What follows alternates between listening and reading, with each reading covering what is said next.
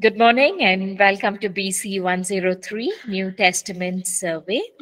Last class we studied on the Gospel of Matthew. I hope it was a blessing. So what was our learning in last class? What did you learn from the Gospel of Matthew? Each of you all can share one point. It would be a refreshing moment for each of us.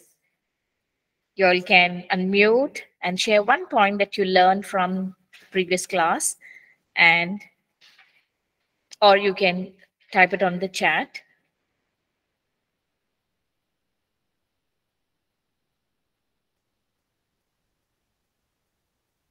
Rin, Sri Radha, what was your learning?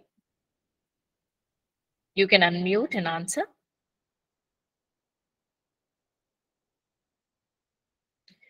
I'm going to ask everyone. Everyone will take turn to share what was your learning from the last class, because New Testament is very important. We should at least know from the Gospel of Matthew what was our learning.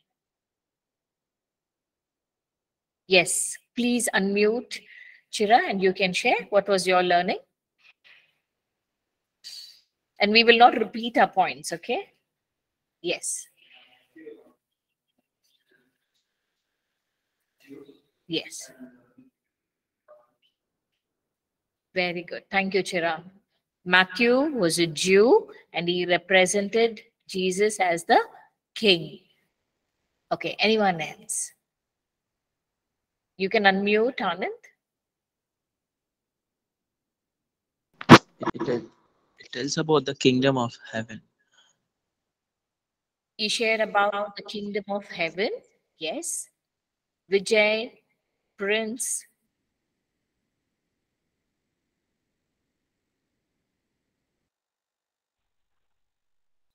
The kingly connections that he portrayed.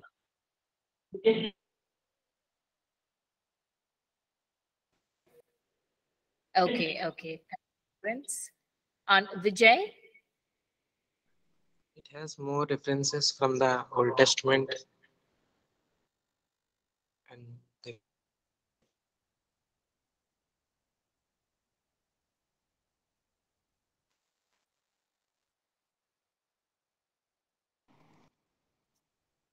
May I? Can you hear me? Yeah, I mean, can you hear me? I can't hear you. Okay. The emphasis of Matthew is about showing Jesus as king, because as far as his kingly, kingly connection, he was from the line of David, and that is, sorry, somebody else speaking?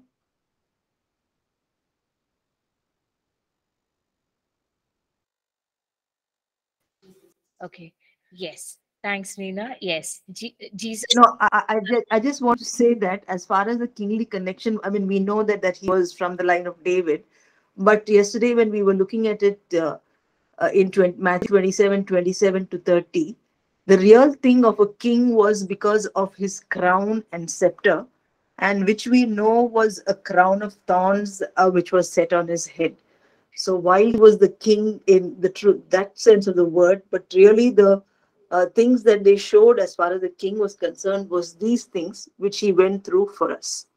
So I was blessed by that. Thank you. Thank you, Nina, for sharing that. Sri Radha, Rin. Matthew is the book of Kings.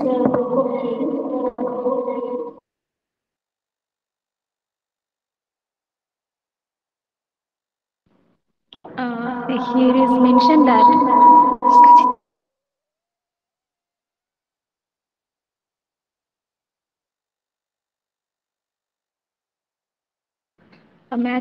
Matthew is mentioning that this is the book of kingly laws.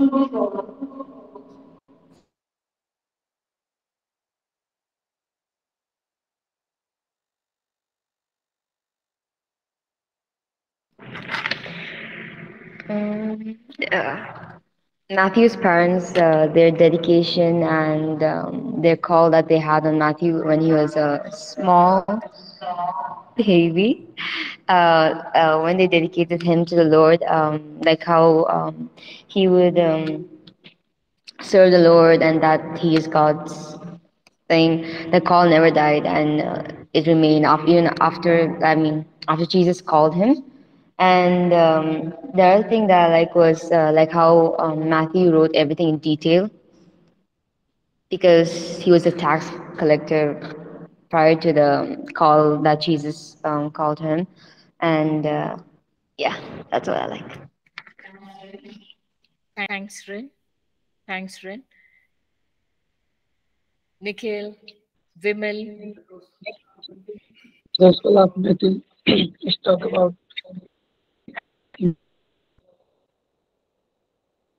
King and Kingdom. Vimal,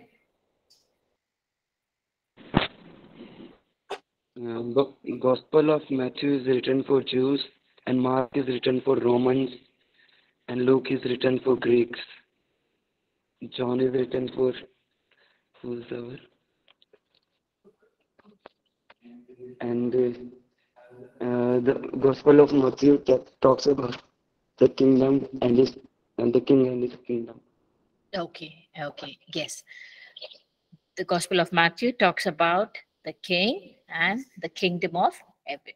Okay, thank you guys for sharing. Well, even before we could move on with the Gospel of Mark, can I request one of you all to please unmute and pray?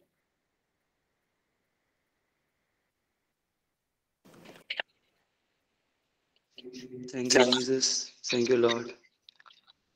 Lord, we come near to your throne, and I pray, Lord Jesus, as we are going to Jesus, open and give us more give us more grace, and Lord Jesus, help us to learn more, Lord Jesus. We give you praise and honor. In Jesus' name we pray. Amen. Amen. So let me share. Yes, Sean, please go ahead. You can unmute and share. We have Shiv Kumar also, Samuel, Prabhu. Please feel free to unmute and share about your learning on the Gospel of Matthew. Meanwhile, I'll try to project the PPT. Go ahead, Sean.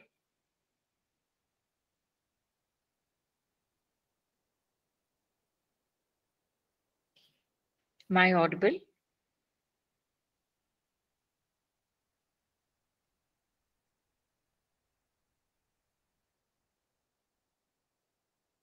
I'm audible, right? Class?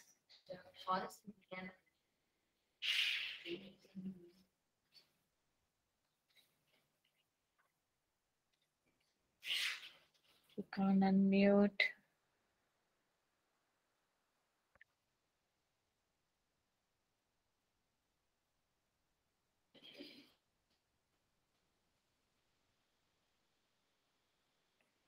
Sean, you should. It's nothing from our side. Can you hear me? Yes. Hello? Ma'am, I wanted to say that I wrote about the synagogue last class, that there are places of worship located in different places in each city, Right. and the people became churches in the time of apostles. What he said? It's about the synagogues, ma'am. Can you hear me now? It's full.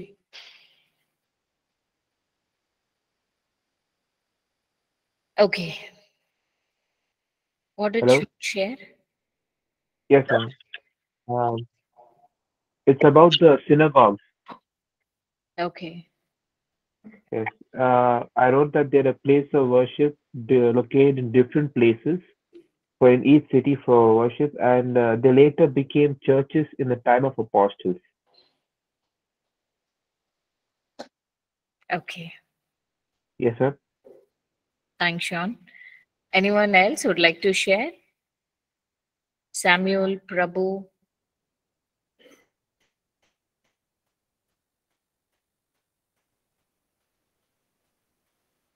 Okay. Let's move on to our class. Okay, today we're going to study on the Gospel of Mark, which talks about Jesus as the perfect servant. Okay, what are your thoughts on the Gospel of Mark? Even before we could start, what are your thoughts on the Gospel of Mark?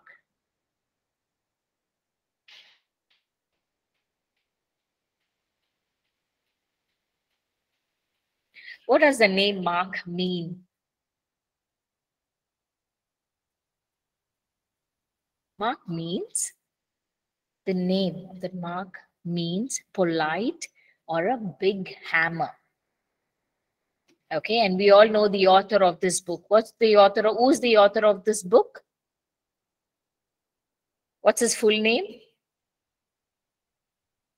His full name was John Mark. John Mark. Okay, let's look into the background of who was John Mark. So his full name was John Mark as per Acts chapter 12, verse 12. Acts chapter 12, verse 12.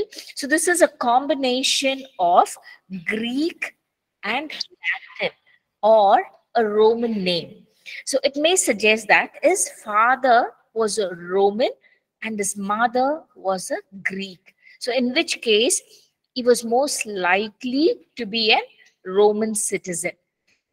So his mother name was Mary. We get to know from Acts chapter 12, 12. Okay, so little is known about her except that she had a big house where they used to meet for the church service. Seems to be very prominent figure in the early Christian community, where there was a church gathering that used to take place in their house. So if somebody has got a big house, that means apparently was little on a wealthier side. And we also see that there's no mention about his father. The scholars suggest that his father would not have been a Christian, or he was no longer in the home, possibly not live. So there's a lot of emphasis to be is on the relationship with John Mark's uncle, that is Barnabas. We get to know about this from the Colossians chapter 4 verse 10, that Barnabas was John Mark's uncle. So the early life, when we look at the early life of John Mark, we see that there's not much about his early childhood been mentioned in any of the scriptures or in any of the gospels or in the epistles. But it is most likely that he used to be around, among the prominent figures in the early church. So he was most likely to be very close in the ministry of Jesus. Why? Because his mom was in faith.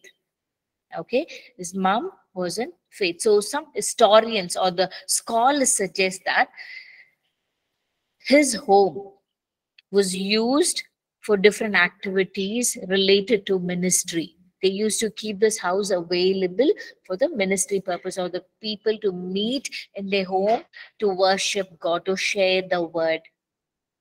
Okay, and some of the scholars also say that maybe they used their house as the upper room for Jesus and his disciples to celebrate the Last Supper, and where the disciples waited, and also on the Pentecostal day where the disciples waited for the outpouring of the Holy Spirit. So throughout the Gospel of Mark, we see that his name is not mentioned. So most of the scholars say that it was a norm. In those days, it was a norm for the authors not to mention their name through the book. Okay, so been said that there was an incident recorded in Mark chapter 14. Mark chapter 14, verse 51 and 52. Can we turn to Mark chapter 14, verse 51 and 52?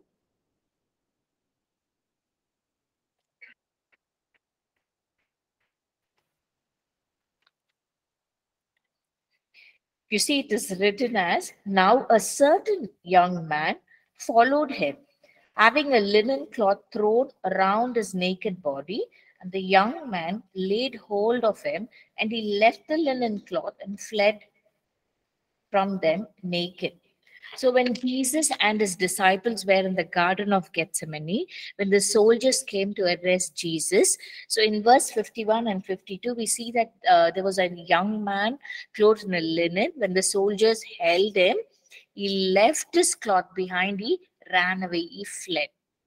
So some of the scholars say that because it is only recorded in the Gospel of Mark, so some of the scholars say that this man who ran away from that place may be John Mark. Okay, because his name was not mentioned. Second, it was only he who was recording that incident.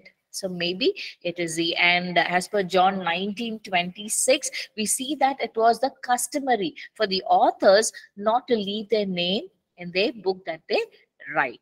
And also some of the biblical experience that we see.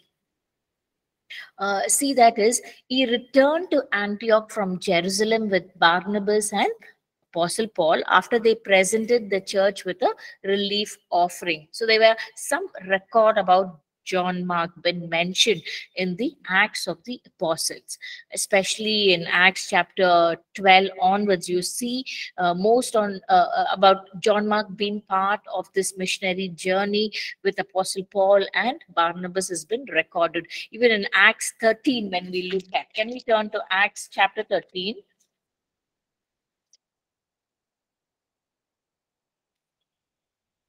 Verse 4 and 5. Okay, Acts 13.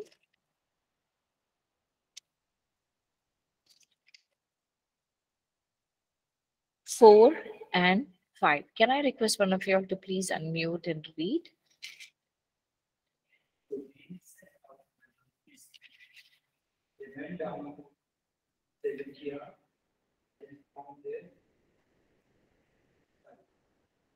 Vimal, do you unmute when you're reading? So, being sent out by the Holy Spirit,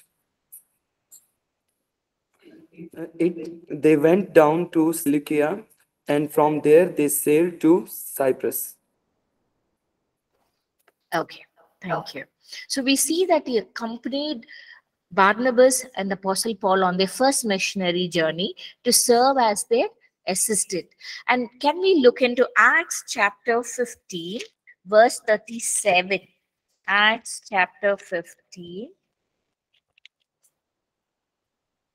Yes, verse 37 to 39. When we look into these scripture verses, we see that he left the team and went home to Jerusalem early on the journey. So this was interpreted by Paul as a very serious negative on John Mark, because later part we see that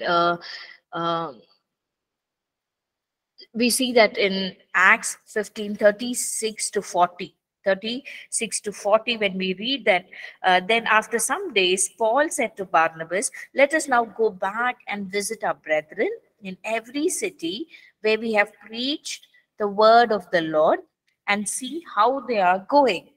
Now, Barnabas was determined to take with them John called Mark, but Paul insisted that they should not take with them the one who had departed from them in Pamphylia and had not gone with them to the work.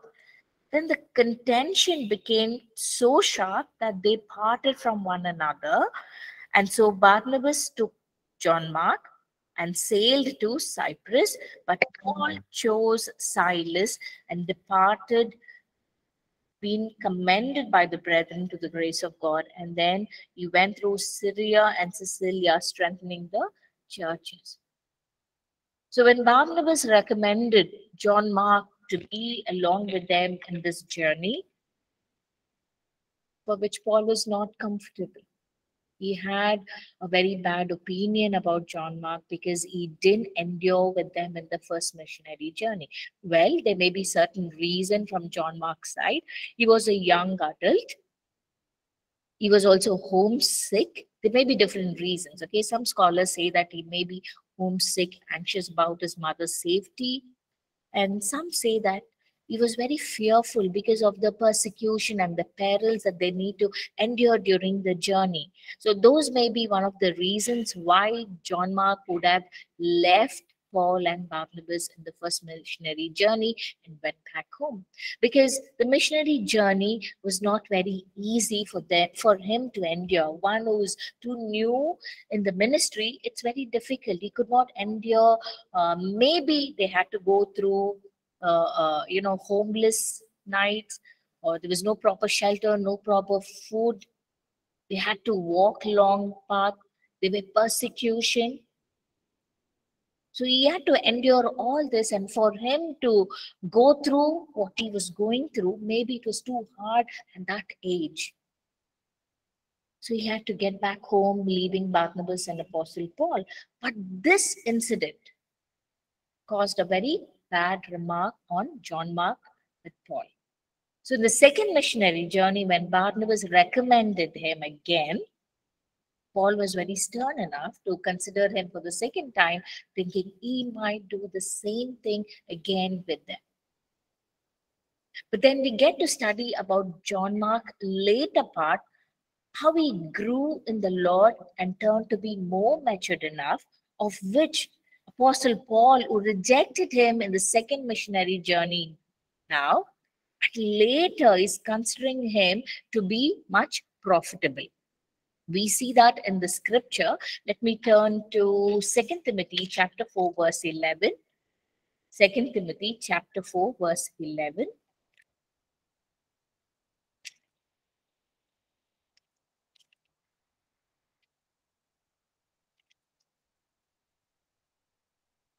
He says, only Luke is with me. Get Mark and bring him with you, for he is useful to me for ministry. The same man who condemned him, saying, no, okay, if you want to take Barnabas, if you want to take John Mark, go ahead on a different direction, and I'm going to take Silas along with me. The same man who refused to take John Mark. But at the later part, you would have heard about John Mark, the change, a remarkable change in his life and the way he served. And now he is recommending, saying that bring John Mark to me because he is useful to me for ministry. You see, there's a change in life. There is a change in life. So that's one of the reasons why we should not be giving up on somebody in the ministry, because Lord has his own way, the way he works in each individual. The maturity does not come with age, the experience, but then they grow in experience. Maturity does not come in age, but they grow in experience. So that's how John Mark turned to be more matured enough in the ministry, where he became very useful to Apostle Paul. Later in the tradition, we see that in 1 Peter chapter 5, verse 13. 1 Peter chapter 5,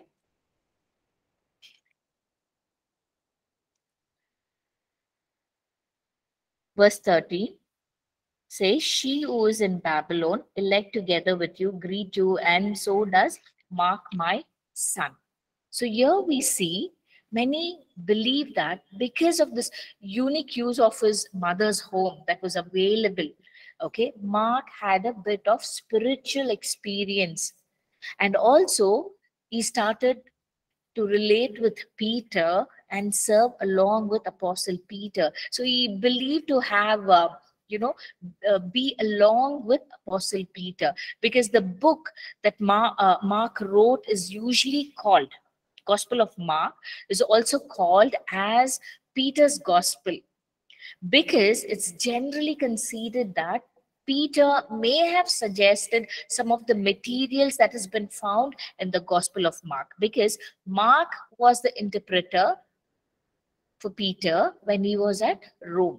Mark was the interpreter to Peter when he was at Rome. So most of the material that has been noted down in the Gospel of Mark has been shared by Apostle Peter. So that's one of the reason why the scholars call Gospel of Mark to be the Peter's Gospel. So it is believed that after his work with Peter at Rome, he went to Alexandria and Egypt and helped to establish the church there. So while in the work that he was severely persecuted, later part, the scholars say that John Mark was severely persecuted and tortured to an extent where he was tied behind a horse and dragged into the city, and he was jailed many times.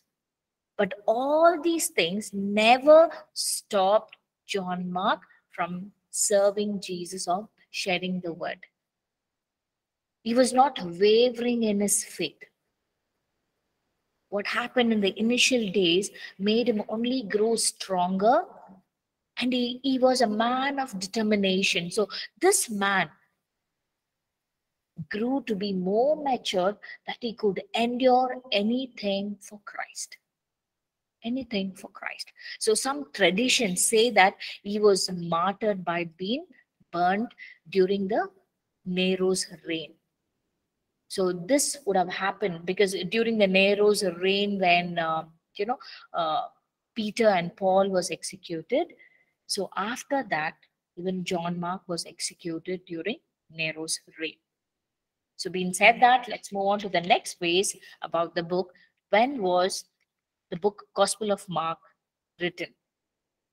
So many scholars believe that it was the first gospel to be written during the early days, about 57 to 59 AD, and some of them say about 61 AD. So whichever season or time it may be, but it was the early gospel that it was written, and most scholars believe that he wrote it to Roman. He wrote it for the Romans. Mark Gospel covers approximately 4 years the life of Jesus, from the ministry of John the Baptist to the ascension of Jesus. So these are the certain points that we need to remember, that Gospel of Mark was written when he was in the Rome, and Mark's Gospel covers approximately 4 years the life of Jesus, from the ministry of John the Baptist to the ascension of Jesus. And the Gospel of Mark has about 16 chapters. And the main theme of this gospel, is Christ, the tireless servant of God and man. The main theme of this gospel is Christ, the tireless servant of God and man. So to whom was this gospel written? Yes, as I said, it is written to Romans. So his desire was to show the Romans that Jesus was God's servant acting under the authority of God. Where we see most of the time in the Gospel of Mark, we see he gives immediate and full obedience to all his commands. So there are several incidents that covers in this book that it denotes that this gospel was written to the Romans. One such was, since it was written to the Gentiles or to the Romans, we find only the actual very few quotations from the Old Testament been mentioned in the gospel. It talks about John the Baptist and not Jesus. So this is an amazing contrast when we compare it to the book of Matthew, because in the Gospel of Matthew we see he covered most of the Old Testament. There was a comparison of Old Testament scriptures, whereas in the Gospel of Mark we see very few of Old Testament scriptures been noted. And also we see that Mark omits much of the preaching, but he records much of the action. So we see Jesus very clearly focuses on the action side. So for this is one of the reason why the book size, when we compare to book of Matthew to Gospel of Mark, Matthew had about 28 chapters, and in Gospel of Mark it's only 16, so much lesser. And notice there's a key word in the Gospel of Mark, that is immediate. Let me turn the slide. See, Jesus is always into action, immediate. Okay, we see that the Greek word for immediate is euthys. which occurs 42 times the Gospel of Mark. Whereas in Matthew, it occurs only 15 times and 8 times the Gospel of Luke and only 4 times in Gospel of John. So we see Mark is trying to portray Jesus more on the continuous action when compared to the other book. So what happens here? We see always as an action, breaking of the roof and bringing down the paralytic man.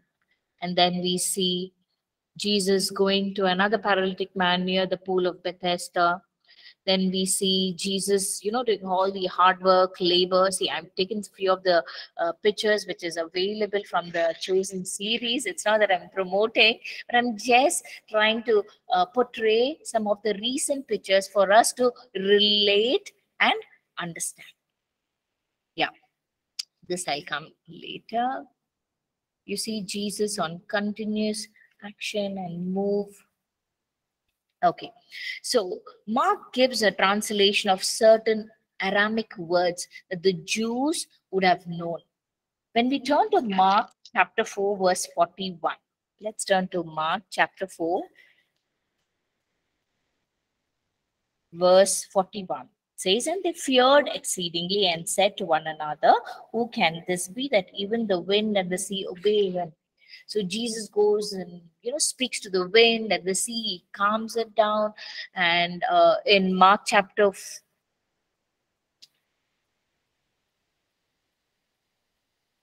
I think there's a scripture reference. I didn't get it correctly. Just give me a minute. Okay, it's here. It's chapter 5, verse 41. Chapter 5, verse 41. Mark chapter 5, verse 41, where we get to see, Mark use an Aramaic word, which says, then he took the child by the hand and said to her, Talitha Kumi, which is translated as, little girl, I say to you, arise. So here we get to see that he is relating to the Roman crowd and using all these words to help them understand. And some scholars also say that Mark often gives a Latin version of certain normal Greek words which suggest about the Roman orientation. So the term that Mark used for the basket in 421, he said to them, is a lamb brought to be put under a basket or under a bed? It is not to be set on a lampstand. So here, certain words that he uses are mostly termed into a Latin version, where he also uses in chapter 12, verse 14 for the taxes, and then later in 15th chapter, he used it for a centurion. So these are the Latin version of these words, which is only used in the Gospel of Mark. We also see that Mark seems to feel the need to give a geographical description for the Mount of Olives, and Jordan was a river, where you don't have to explain all this if he was writing to Jewish crowd, because they already knew.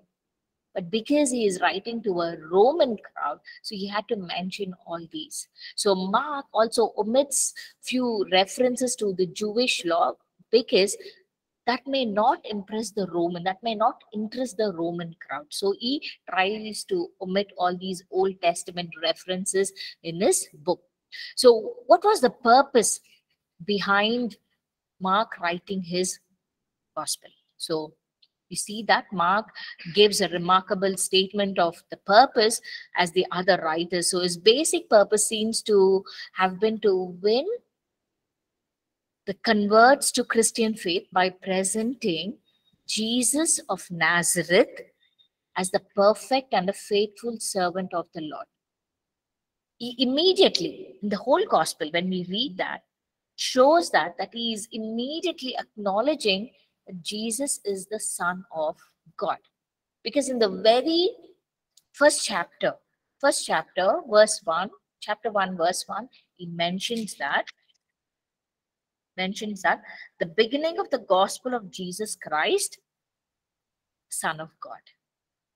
He's relating Jesus of Nazareth is none other than Son of God. And then he shows he shows that Jesus was a suffering servant, and he was willing to sacrifice for the sins of mankind. So in this portrayal of Jesus, he focuses on two things, on both the mission of Jesus' ministry and also that he is here to give his life as a ransom, as a sacrifice. So in the first half of the book, that is from chapter 1 to about chapter 8, we see that Jesus serving others by ministering to the human needs. He goes voluntarily, he goes and meets every need. And in the second half of the book, that's from about maybe Mark 11 to the last chapter 16, he focuses more intently on the suffering of Jesus, on the suffering side of Jesus. So Mark 10, let's turn to Mark 10, 45. Mark 10, verse 45. Can I request Anand if you can read?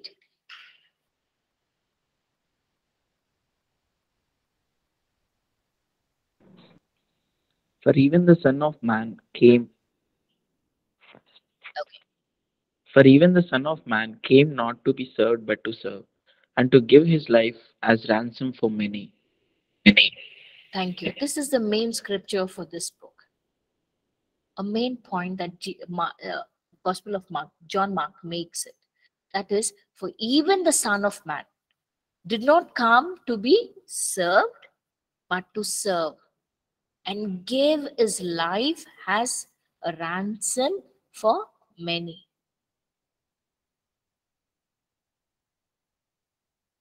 So what is the speciality that this book denotes? That is the book of a servant.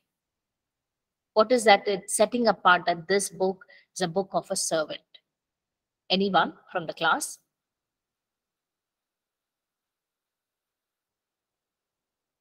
The first indication when we studied about the four gospels, in the introduction to the four gospels, what did we study?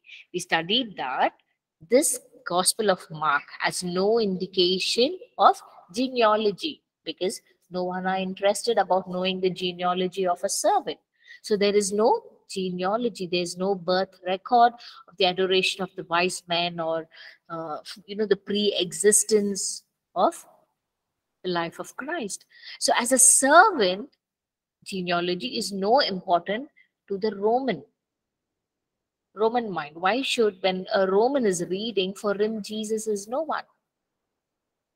So why should he be interested in knowing the genealogy of Jesus? So there's no real value. So John Mark omits that. He just jumps right into the action part, the work that Jesus did when he was there. And he also focuses on the work of the serving rather than preaching and talking. There were so many sermons that Jesus said, which the Gospel of Matthew spoke about. The Sermon on the Mount, multiplying of the food. Here we see John Mark does not talk about any of such preaching, but he mentions the action, how Jesus came to serve and suffer. We also see that Jesus performed miracles that he would often instruct those who touched to tell no one in this book, because servants do not get lot of credit for what they do. You got it? So that may be one of the reason, John Mark makes sure, whenever Jesus did a miracle, John Mark actually notes that Jesus said, do not tell this to anyone. So the servants do not get any credit for what they do. So Jesus' ministry at the time left him no time to eat. He was so tired, but still he went beyond, beyond his own needs to meet others' need. That's what the servants do, isn't it? They don't give the priority for themselves, but they give priority for the others' need and serve others. There are some other things that are very strangely absent in this gospel. That is, there is no reference to judgment of Christ and the king throned in glory. So even in the Garden of Gethsemane, there's no reference of his ability to call forth the angels for his rescue. Or, we see in the other gospel where, when Jesus prayed, the angels came and strengthened him. That has not been recorded. And in this commission, he gives no reference to his having all power and authority. He just makes it very simple. So the book ends with Jesus still working with his followers. Jesus still working with his followers. Let's turn to Mark last chapter. That's chapter 16.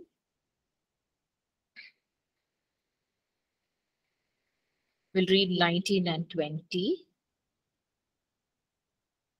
Can I request one of you all to please read? Rin, can you read?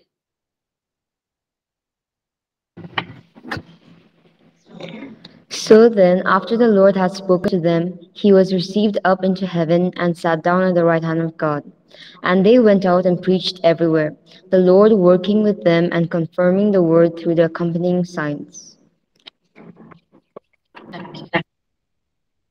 So the book of Mark is indeed important because the world needs to see a Christianity that is more than speaking. So they need to see Christ in action through the lives of those who bear his name. So they need to see an army of believers who live to serve and touch and felt the need of the world. So as we discuss this, there are a few concerns about this last chapter in the book of Mark. What are they? Many scholars believe that Mark 16, verse 9 to 20. Mark chapter 16, verse 9 to 20, or mostly, most of the scholars say 15 to 20. Okay, 15 to 20 should not be included in the book of Mark. Mark 16, verse 15 to 20 must not be included because the reason behind this has to do with the fact that some of the old manuscript dating back to the 4th century do not contain these verses 15 to 20. So most of them end with verse 14. They do not have 15 to 20. The reason is it's interesting that the greatest conflict comes over the verse dealing with the supernatural commission of the disciples. So the scholars explain that some feel that since Mark ended the gospel abruptly, later some scholars or writers have filled the gap leading to the other gospels to have a completion towards this gospel. So they believe that these scriptures of about 6 verse was added much later by the other scholars to give a complete completion of this gospel comparing to the other gospel. So some feel that the manuscript would have omitted the verses reflected, the fact that the last verse were dropped because they posed a theological problem relating to the expressions which was later added. But whatever the case is, it is important for us to understand that all things mentioned by Christ in this commission are confirmed in other places in the New Testament. And so we can consider these scriptures. So that's one of the reasons why canon accepted these scriptures and made a note of it to bring a complete conclusion for this gospel. So with that, I end this session of Gospel of Mark, and next session, we will go through the complete story of the Gospel of Mark in a story form for us to understand and remember. Okay, these were the certain facts that we discussed in this class. Okay, so I hope you all would have made a note so that we can discuss next class. At least each one of you all should share one point which is unique. I don't want any repetition, but one point to be shared in the class, so it helps us to refresh and learn. Okay, with that, we will end this session with a word of prayer. Dear God, we thank you. Thank you for this. Thank you for this time that you bless us.